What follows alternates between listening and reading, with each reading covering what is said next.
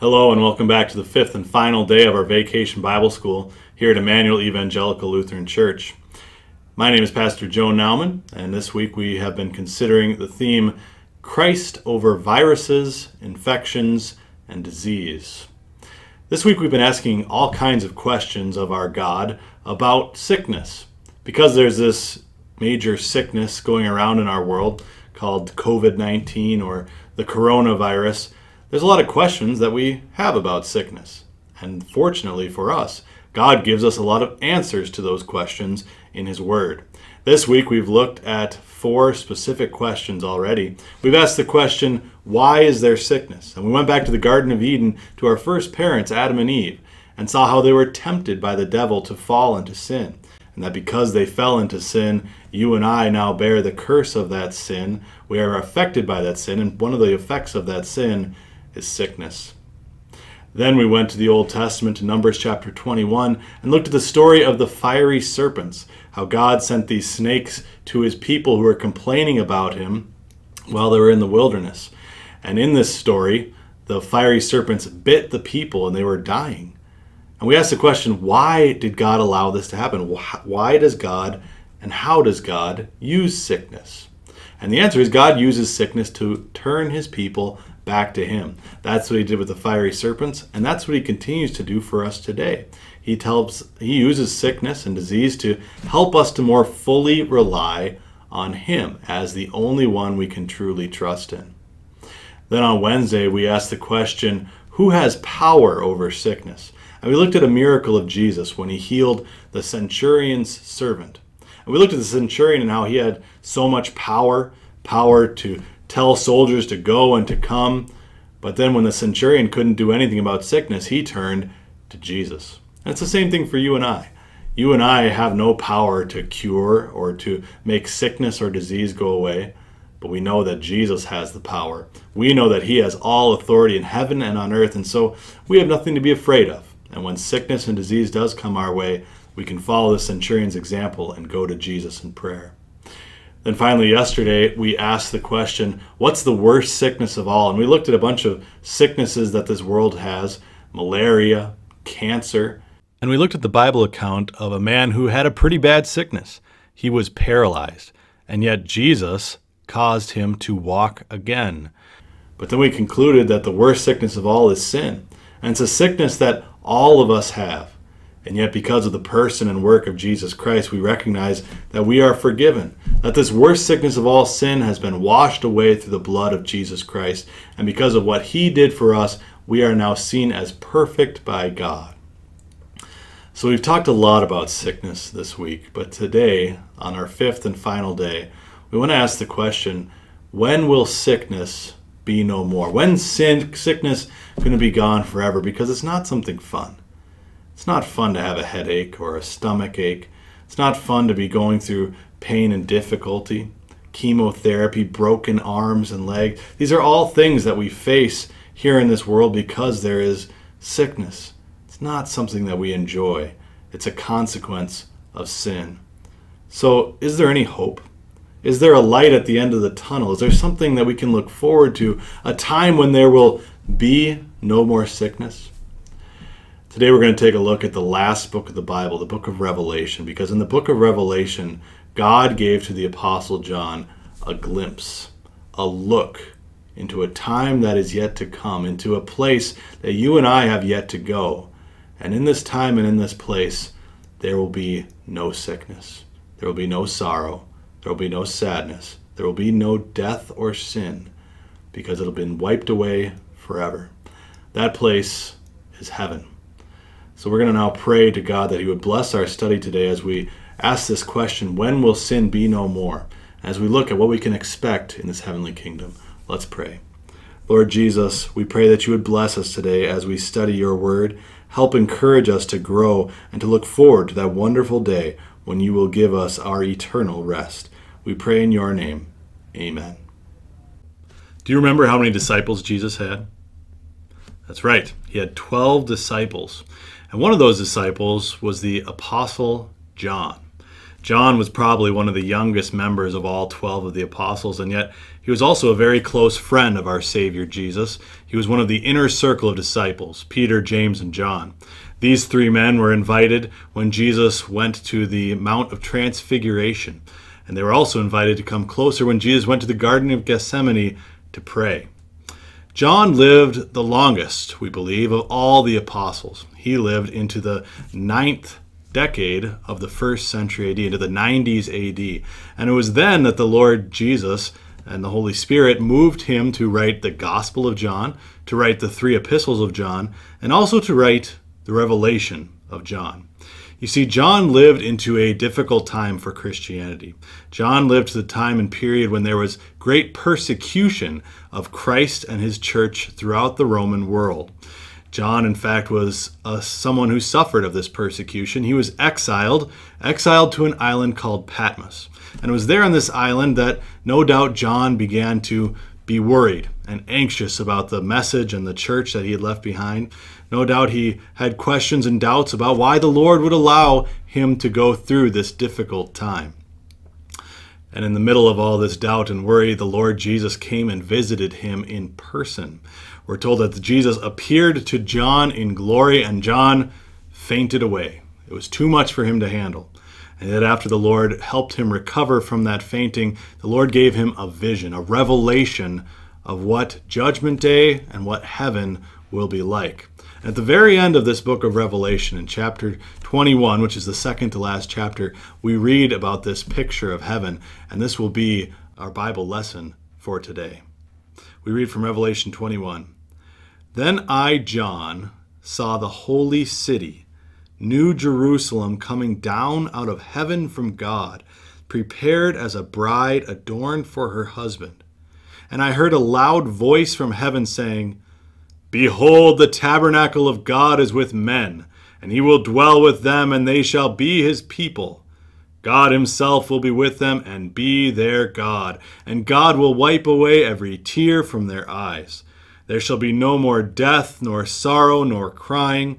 There shall be no more pain, for the former things have passed away. Then he who sat on the throne said, Behold, I make all things new. And he said to me, Write, for these words are true and faithful. And he said to me, It is done. I am the Alpha and the Omega, the beginning and the end. I will give of the fountain of the water of life freely to him who thirsts. He who overcomes shall inherit all things, and I will be his God, and he shall be my son. This is a vision of what heaven will be like. Here heaven is called the New Jerusalem. If you remember from studying the Old Testament, Jerusalem was the capital of the nation of Israel. It was where God had his temple built. And it was there in Jerusalem, and specifically at the temple, where God lived. That was where the children of Israel were to go and to worship him. But here we read about not the old Jerusalem from the Old Testament, but a new Jerusalem. The New Jerusalem was not some place here on earth. Rather, it's a description of heaven and of the people of God. And we're told here that the people of God come as a bride adorned for their husband. This is a picture that God uses in the Bible. Just as a husband and a wife get married and they live together, God willing, happily forever, as God wants them to, in the same way, you and I are called Christ's bride. We are called his wife. And that means that he wants to come together with us in perfect unity forever. Now, because we're sinners here on earth and because of the consequences of sin like we've talked about, that can't perfectly happen yet. And yet on that great day of judgment, when Jesus brings us to heaven, we will be united with him perfectly once and for all. Just like Adam and Eve had been way back in the Garden of Eden, like we originally talked about in our first lesson. They were at perfect unity with God. They were sinless in every way. We will be once more again. And that's what John describes here. He says there's going to be no more pain, no more suffering, no more tears, no more sorrows. God's going to wipe all these things away from us, and he's going to make everything beyond our wildest imaginations. You see, here in this world, we suffer from sickness. We suffer from pain and disease as this consequence of sin. So when we ask the question, when will sickness be no more, we have to look beyond this earthly world, because this earthly world is infected with sin. We need to look at what comes beyond, because beyond, God promises that he will make you and I perfect. God wants to give you and me a new perfect body for all eternity. And he tells us how he's going to do that. You know, one of my favorite petitions to the Lord's Prayer is, deliver us from evil. We pray that God would protect us here on earth, but ultimately the way that God delivers us from evil is by taking us from this evil world. And this is another way that God uses sickness. Sometimes God uses sickness to end our earthly life. Sometimes we refer to our earthly life as our time of grace. It's the time that God gives us here on earth to learn about him, to study his love that he has for us. But when our time of grace is ended, it means that the Lord Jesus is ready to bring us to himself in heaven. And that's what Jesus does when he uses a sickness to end our life. It can be sad to lose someone that we love. Most of us, and most of you listening, have lost loved ones, whether it be a grandparent or a parent or even a child. It can be difficult to lose loved ones, to know we're never going to see them or be able to speak to them on this earth ever again. But what a comfort and a knowledge to know that when this earthly life ends, all those who believe in Jesus will be welcomed into heaven. Because that's what Jesus does. When death occurs, there is a separation that takes place. Your soul and your body are separated from each other. Jesus takes our soul and brings it to himself in heaven. But on Judgment Day, God makes the promise that Jesus will come again. In the same way that he ascended into heaven, he promises to come back again. But this time, he's going to bring with him all the souls of those who rest in him. And he's going to reunite those souls with those bodies that were rotting in the ground. From the ground, Jesus will raise up all those who are dead. Just like Jesus raised from the dead on that first Easter morning, all those who are dead in the ground will be raised to newness of life, to perfection. That's how God's going to give us the perfect body, which means the body you have right now and the body I have right now is the body that we are going to enjoy in heaven forever. Job knew this in the Old Testament. The Old Testament figure Job, he said, "This I know, that in my flesh I shall see God, and I shall behold him, and not another." With our very bodies, we will be able to see God. We will be able to touch our Savior Jesus, to see his handprints and the nails that pierced him. We will be able to know our God even as we are now known, with our perfect bodies. And so in a way, God is restoring the creation as he originally made it. We started this week by looking at the Garden of Eden, how Adam and Eve fell into sin, how they were perfect before that, but now through all the work that Jesus did, by his living that perfect life from cradle to cross, by him dying on that cross to take away our sins, by him rising again on that third day, on Easter morning, as he said, because of all of this, you and I are now righteous before God, and we have eternity in heaven prepared for us. God tells us that we can now go about our lives here on earth with that hope, with that peace that passes all understanding, knowing that no matter what comes our way, whether it's a pandemic or whether it's something small, we know that God is going to work all these things together for our good, and that ultimately he will deliver us from evil, from this evil world, by taking us to heaven. So dear Christian friend, you do not need to be afraid of sickness. You do not need to be afraid of COVID-19, because you know that your God and your Savior has worked for you. He's worked in the past, throughout human history, to bring you right where you are today and to deliver to you this salvation, so that you can know that heaven is prepared for you for all eternity. When will sickness be no more?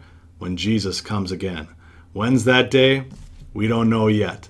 But when Jesus comes, we will be sure that that day is arrived.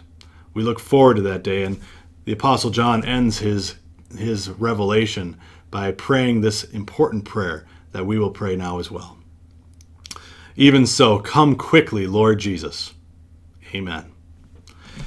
Thank you for joining us this week on our Vacation Bible School journey through this discovery of what God has to tell us about sickness. We pray that it worked in your heart and the Spirit moved through the Word to help you to understand these important truths that God reveals to us. Please share this VBS with anyone who might have any questions, with anyone you're able to, and help them to learn and to realize what God has to teach them about sickness as well. The grace of our Lord Jesus Christ be with you all.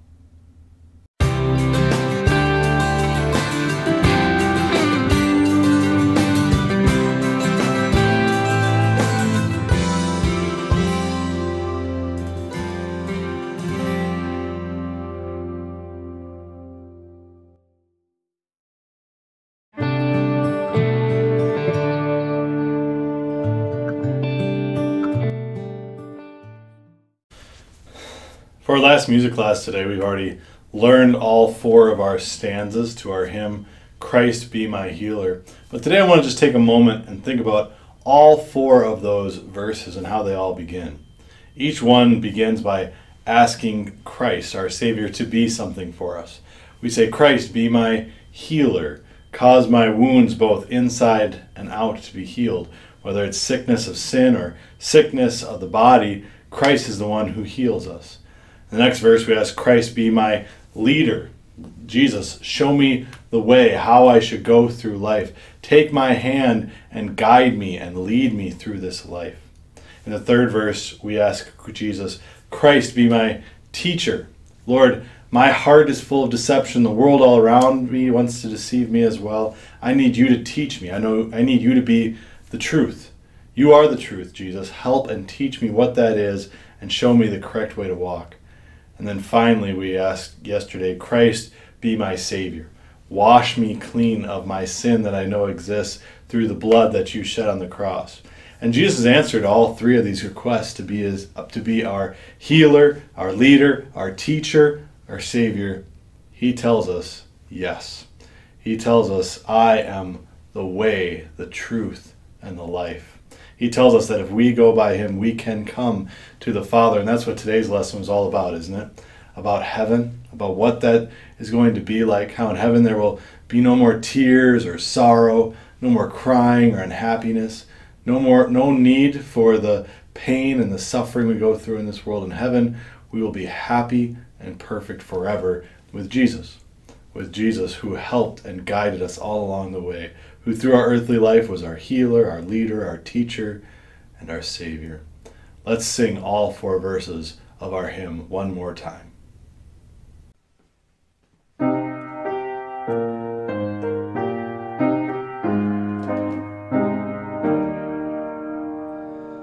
Christ be my healer in ill and well-being. Sickness is conquered, for he is my King.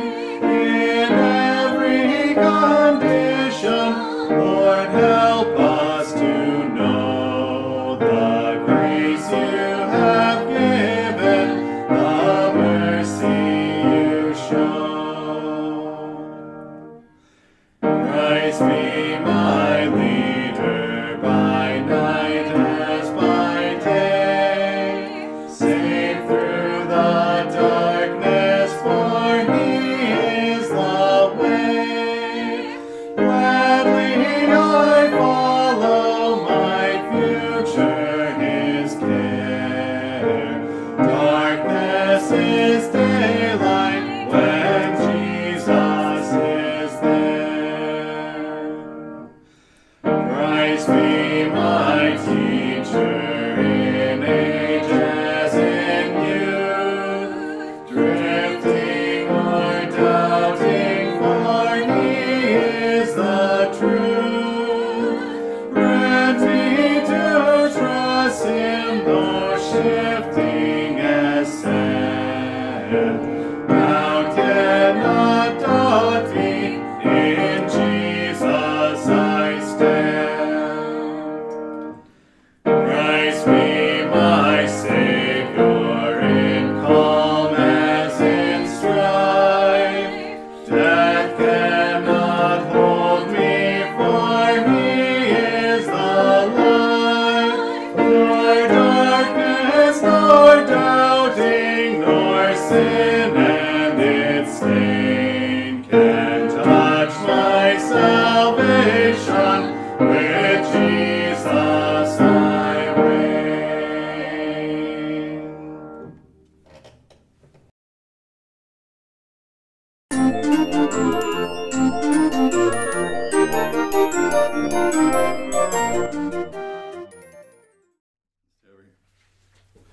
Okay, girls, so do you remember how to say Jesus in sign language?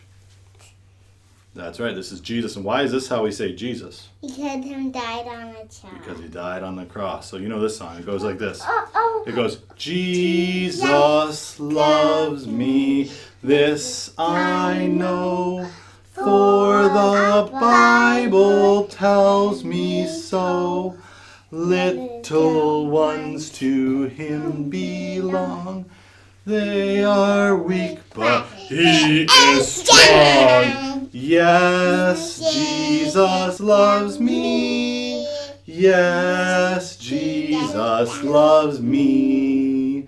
Yes, Jesus loves me. The Bible tells me so.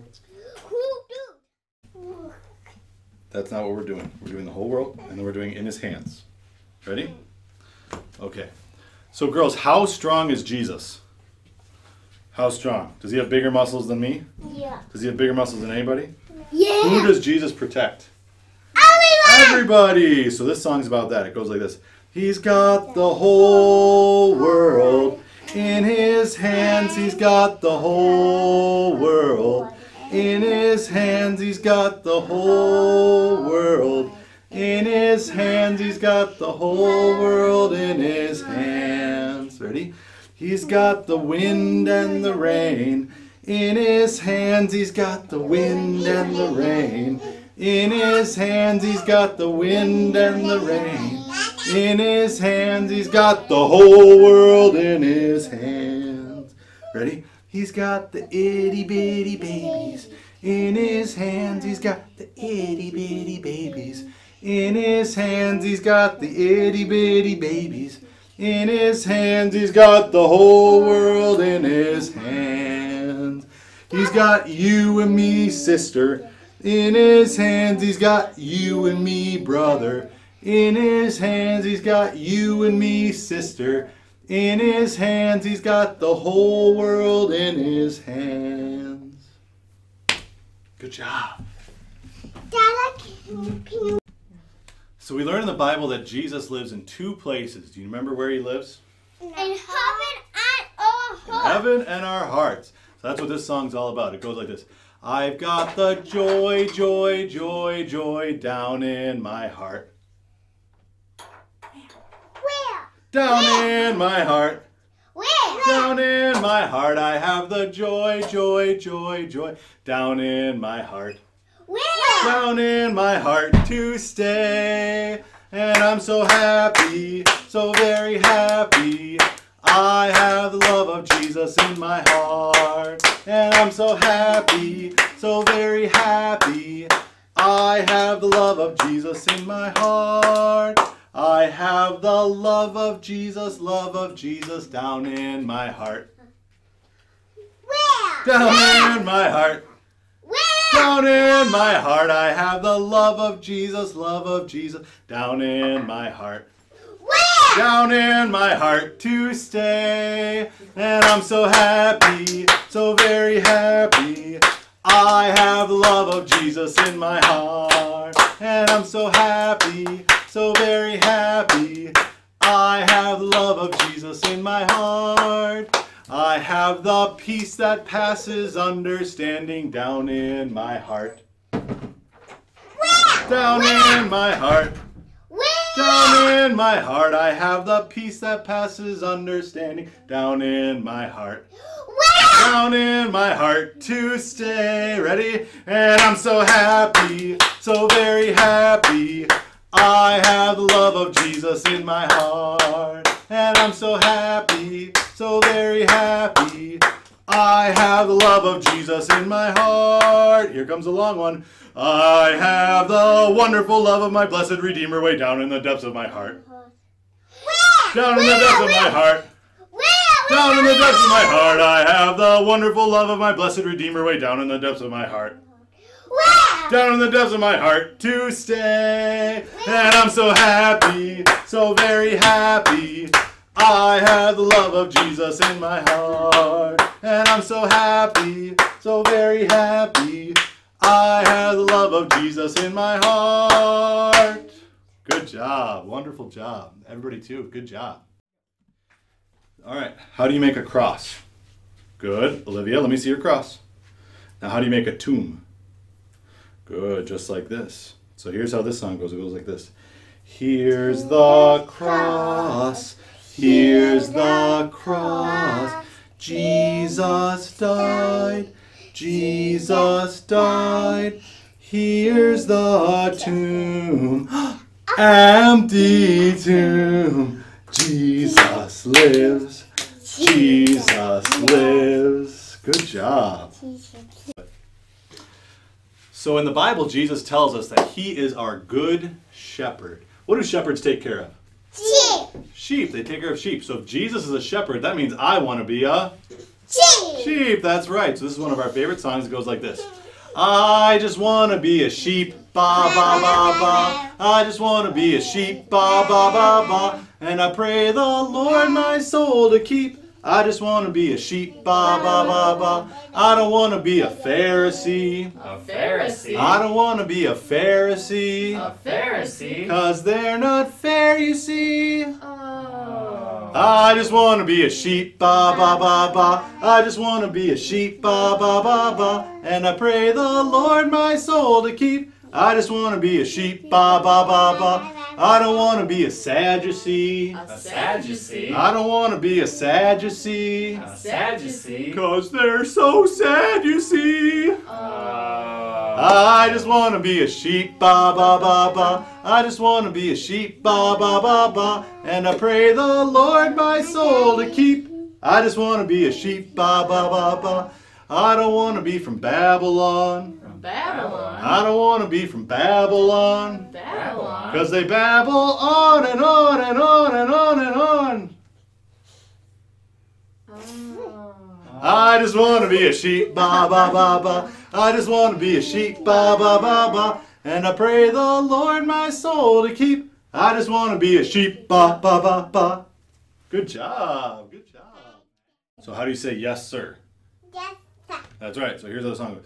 I may never march in the infantry, ride in the cavalry, shoot in the artillery. I may never fly o'er the enemy, but I'm in the Lord's army. Yes, sir! I'm in the Lord's army. Yes, sir! I'm in the Lord's army. Yes, sir. I may never march, ride, shoot, or fly, but I'm in the Lord's army. Yeah, yeah. Okay, everybody, let me see your lights. Let me see your light. The Bible says you are the light of the world, so we need to let our light shine. The song goes like this. This little light of mine, I'm gonna let it shine.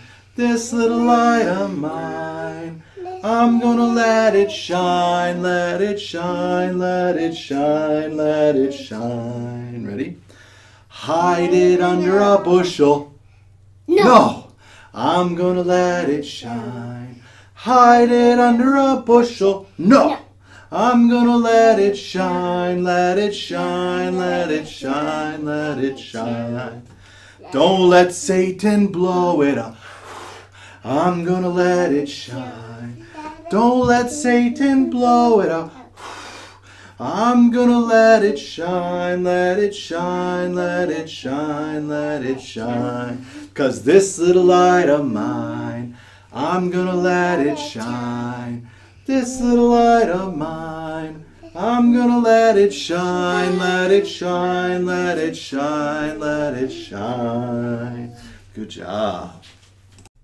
All right, here's our last song for the day, and it's one of our favorites. It's called Father Abraham. So the Bible tells us that we're all children of Abraham, but that doesn't mean that we're all descended from Abraham. What it means is we are children of Abraham by faith. Abraham had faith that God would send a Savior, and we have faith in that same Savior. His name is Jesus. So this song tells us that we are all children of Abraham. Go like this, ready? Father Abraham had many sons. Many sons had Father Abraham. I am one of them, and so are you. So let's all praise the Lord. Right arm, Father Abraham had many sons. Many sons had Father Abraham. I am one of them, and so are you. So let's all praise the Lord. Right arm, left arm. Father Abraham had many sons. Many sons had Father Abraham. I am one of them, and so are you. So let's all praise the Lord. Right arm, left arm, right leg. Father Abraham had many sons. Many sons had Father Abraham. I'm one of them, and so are you. So let's all praise the Lord. Right arm, right leg, left leg. Father Abraham had many sons. Many sons had Father Abraham. I am one of them, and so are you. So let's all praise the Lord. Right arm, right leg, left leg. Nod your head. Father Abraham had many sons. Many sons had Father Abraham. I am one of them, and so are you. So let's all praise the Lord. Right arm, right leg, left leg. Nod your head. Turn around. Father Abraham had many sons. Many sons had Father Abraham. I am one of them, and so are you. So let's all praise the Lord. Right arm, right leg, left leg. Nod your head, turn around, sit down. Woo! Good job, everybody. Wonderful job. Have a great day.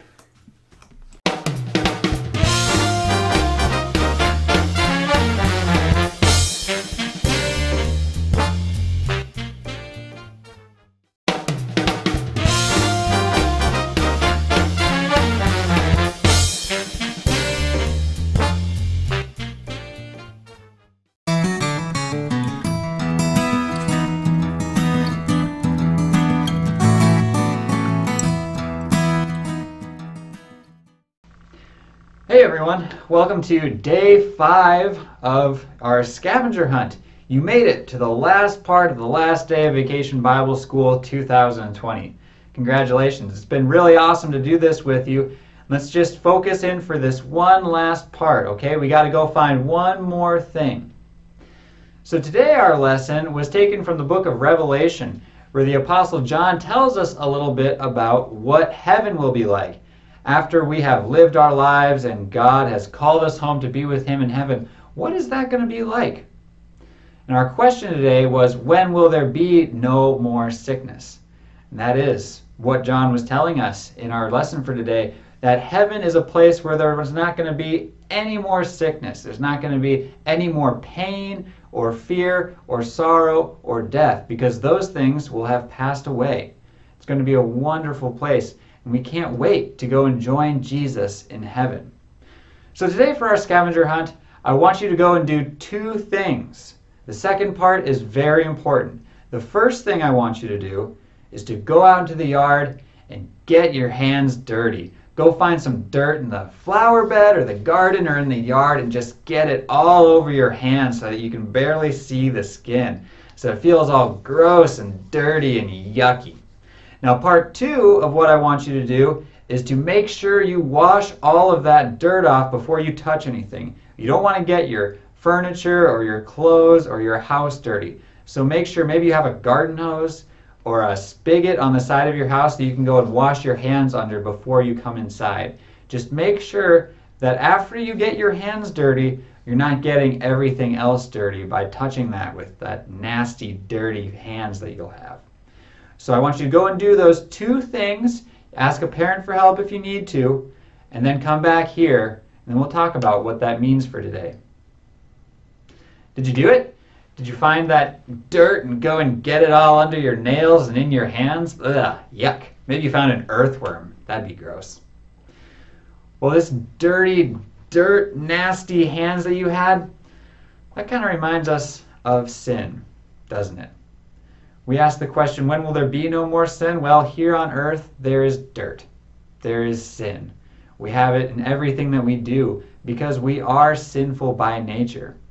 But because Jesus went to the cross and died for all of our sins, there will be a day when we're not going to have any of that dirt or filth or grime of sin that's stuck to us anymore when we die and we go to heaven to be with Jesus. It's going to be wonderful. There's not going to be any more sorrow or death or pain. There's not going to be any more of that filth of sin because we will be perfect and glorified just as God wants us to be, and we'll spend eternity with him there in heaven praising his name. So when we look at the question, when will there be no more filth, no more sin? We thank God that there will come a day when he takes us to be with him in heaven, where there's not going to be any more of that filth of sin or coronavirus or any other sickness, because those things will have passed away. We pray. Merciful Father in heaven, we have so much to give thanks to you for here on earth. We thank you for this week of Vacation Bible School, where you have gathered us together to learn from your word and to ask important questions regarding sickness and illness, and especially about the disease of sin. Sin is a big problem for us, but it is not so anymore because Jesus went to the cross and took all of our sins away, dying the death that we deserve so that we could live with you in eternity, where there will be no more sin or death or pain. What a wonderful day to look forward to as we go throughout our earthly life. Grant us that as we look forward to that day, we might serve you to the best of our ability, taking the knowledge that you have given us through your word and through lessons like we learned this week, that we may apply those lessons to our lives and spread that gospel message of Jesus crucified so that sinners can be cleansed of that filth of sin to as many people as we know and as will hear it. Thank you, Jesus, for doing all of this for us because we could do none of it. And it is in your name that we ask all of these things. Amen. Thanks again so much, guys, for joining us for this week of Vacation Bible School. It's been awesome for me and Pastor Nauman and for Miss Matsky to come together and to put this together. So it's been a real privilege, and we hope that you enjoyed it as well. The Lord be with you throughout the rest of your summer, and we hope to see the rest of you soon in a classroom. The Lord be with you. Thank you so much for participating in our Vacation Bible School this year. It was a lot of fun having you here. We couldn't see each other in person, but I pray that you still had a lot of fun. Hopefully next year we'll be able to have an in-person Vacation Bible School. I want to say a quick thank you to everyone who was involved with the creation of all these videos and handouts. Thank you to Miss Colleen Motzke, who put all the crafts together. Thank you to Vicar Drew Nauman for the work that he put in recording and editing and putting everything together. Thank you also to Mr. Matthew Kranz, who put all this on the website and made it available to everybody. It was a ton of fun. Hope you had a lot of fun. Especially want to thank all the parents out there, all the kids who participated, who shared your crafts online. I had a lot of fun doing this with you this week, and pray that you can use this VBS and share it with other people too. If you had questions this week that were answered by this VBS, share it with somebody else. You don't have to be a little kid to learn these lessons and take these things to heart. God has a lot to tell us about sickness in his word, and most importantly, he tells us how we can be rid of that sickness, and that's through his Son, Jesus Christ. Pray that the grace of our Lord Jesus Christ continues to be with you all. The Lord bless you and keep you, and always remember, Immanuel, God is with you.